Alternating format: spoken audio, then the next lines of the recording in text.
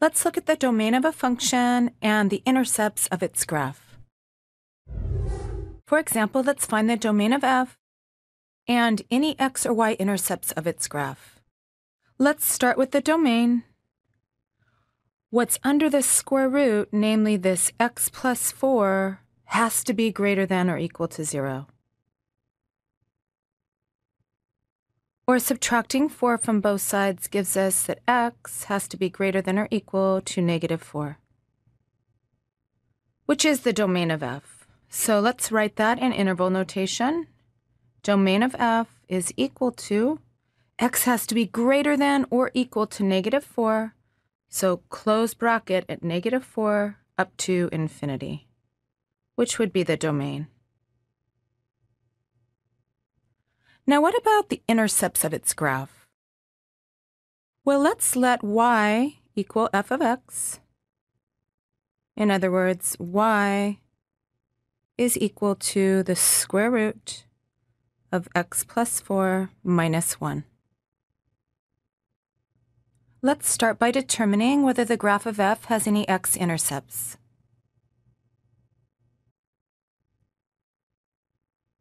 Well, an x-intercept, if it exists, is the x-coordinate of a point where the graph of f intersects the x-axis.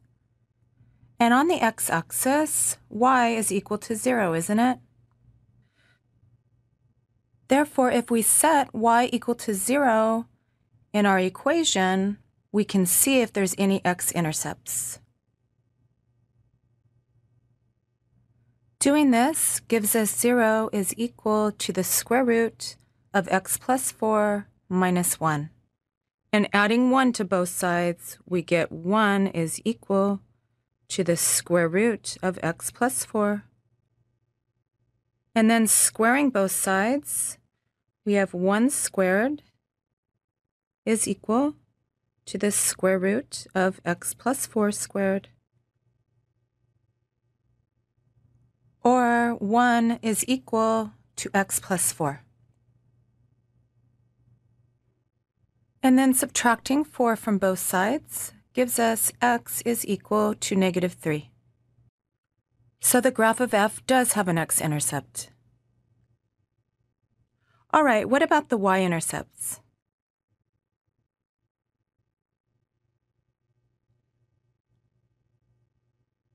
A y-intercept, if it exists, is the y-coordinate of a point where the graph of f intersects the y-axis. And on the y-axis, what does x equal? It equals 0, doesn't it? So we set x equal to 0 in our equation here and solve for y. So we have y is equal to the square root of 0 plus 4 minus 1. Or y is equal to 2 minus 1, or y is equal to 1, which is the y-intercept of the graph of this function. Now, can the graph of a function have more than one x-intercept, or more than one y-intercept? There can be more than one x-intercept, but there cannot be more than one y-intercept. Because if this is indeed a function, then when x is equal to 0, there cannot be two different outputs for y. So therefore, there can be at most one y-intercept. All right, let's see another example. Again, let's find the domain of this function f and any x or y intercepts of its graph. We'll begin with the domain again. The only issue with this function is if the denominator were equal to 0. So when does x squared minus 4 equal 0? This means that x squared is equal to 4, or x is equal to plus or minus 2. So we must exclude these values. That is, the domain of f, again written in interval notation, is negative infinity up to negative 2, open parenthesis, because we cannot include negative 2, union, again, open parenthesis at negative 2, up to 2, again, open parenthesis, union, open parenthesis, 2 up to infinity. And now, to find the intercepts, again, we'll let y equal f of x. In other words, we have y is equal to x squared minus 9 divided by x squared minus 4. So let's start with the x-intercepts,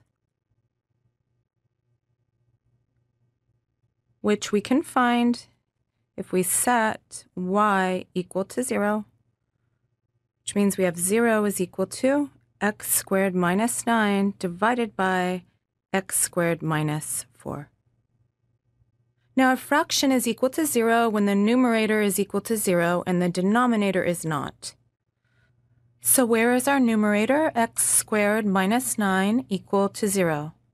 This happens when x squared is equal to 9, or x is equal to plus or minus 3. And neither of these values make our denominator here 0. So they're both x-intercepts.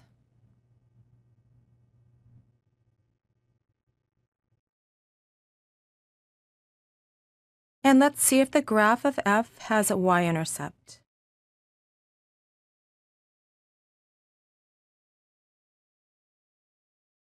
Which we can find by setting x equal to 0. In other words, we have y is equal to 0 squared minus 9 divided by 0 squared minus 4, or y is equal to 9/4. So the graph does have a y-intercept. And this is how we find the domain of a function and any x or y-intercepts of its graph. Thank you, and we'll see you next time.